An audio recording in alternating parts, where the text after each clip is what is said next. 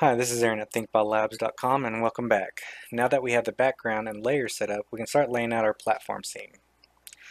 What I suggest is use the image that showcased the Sci-Fi platformer tile set. This will give you some good ideas on how you want to lay out your scene if you don't already have some. Alright, so for this part, I'm going to go ahead and reorganize my editor a little bit so I can get a better view of my tiles. I'm going to drag my project over here and expand all my tiles so I can see everything that I have to work with. I can switch back and forth from my tiles to my objects, get a pretty good view. So let's go to our tiles. Before we start setting up our tiles and our platforms, let's add an invisible wall to the left and right side so our player can't actually run off of it. So let's set a sprite, and we'll give it a box collider 2D. And let's reposition this over onto the left. And we'll adjust the size on this. It needs to be pretty large. Let's bring it up right here.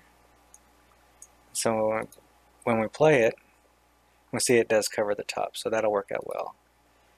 So let's just name this to wall. Or boundary.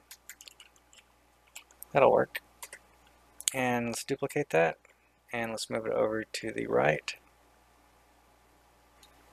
Let's go ahead and make this a little icon on here so we can see them when we don't have them selected. Alright, now let's play it and make sure that we can't run off the side. Okay, and we should be good on the other side.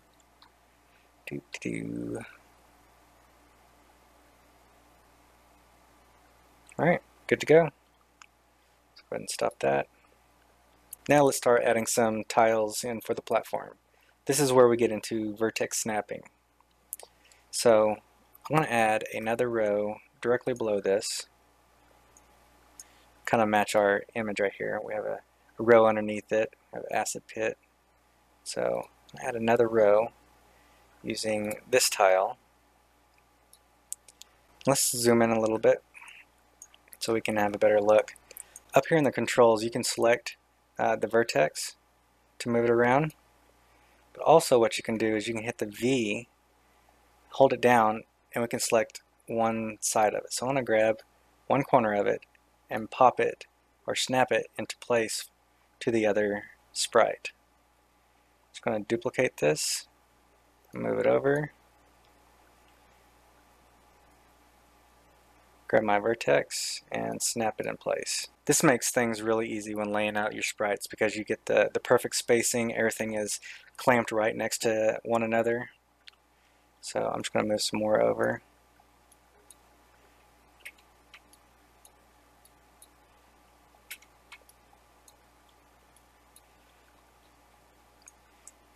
Just going to select these guys right here and just snap it in.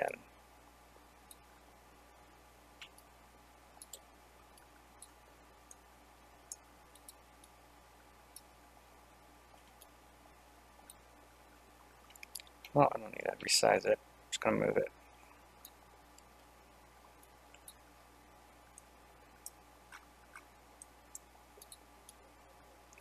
Clear that off. Cool. Alright, I'm going to grab all these tiles and I'm going to drag them into our player layer. Alright, I'm going to start building out the rest of my scene using these tiles and this image as a reference. I probably won't set it up exactly like this. This image is way too narrow for a nice little level. But it does give us, a good idea. We want a little acid pit to jump over, saw blades and spikes. We need an entry door, an exit door, some switches. So I'm going to get started.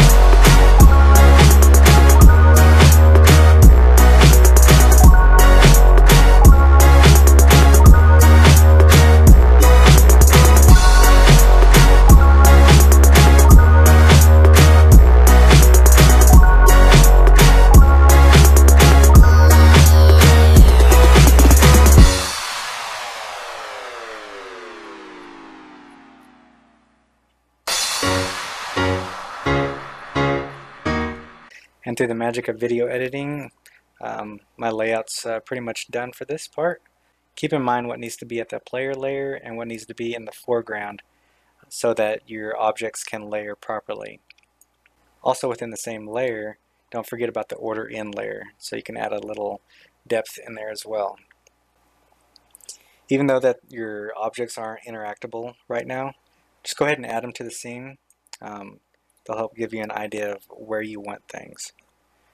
Alright, that's about it for this tutorial. Go ahead and continue to set up your scene, get it all laid out, and then the next video we'll start wiring up our interactable objects. Till then.